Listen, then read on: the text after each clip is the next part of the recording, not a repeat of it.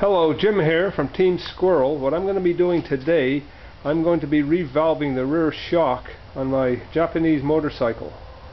Now this is a KYB shock, so some of you may say, well hey, I've got a orange bike, a red bike, an older white bike, a blue bike, a yellow bike, whatever you may have.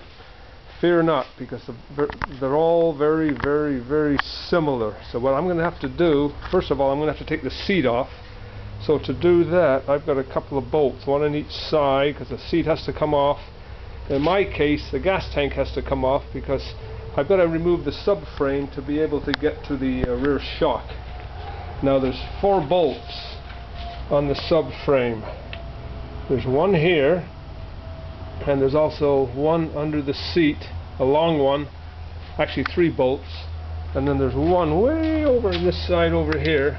Now I don't have to remove the subframe completely, I just have to loosen the bolts and also undo the air boot at the back of the carburetor and just slide the rear subframe back. But before I do that, I have to take this side cover off and remove the silencer, because that's attached to the subframe.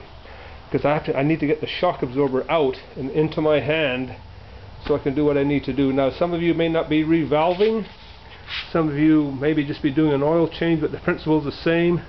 And also the motorcycles are very much the same, whether they're green, yellow, red, orange, blue, white, anything, it doesn't matter, they're all pretty much the same thing. So enjoy, and I'm going to take off the seat, and then I'll show you what the subframe looks like, and then I'll take the bolts off, get the shock in my hand, and we'll go from there. So whether you're revalving or rebuilding or changing oil, all the principles are the same. Okay, signing out for now.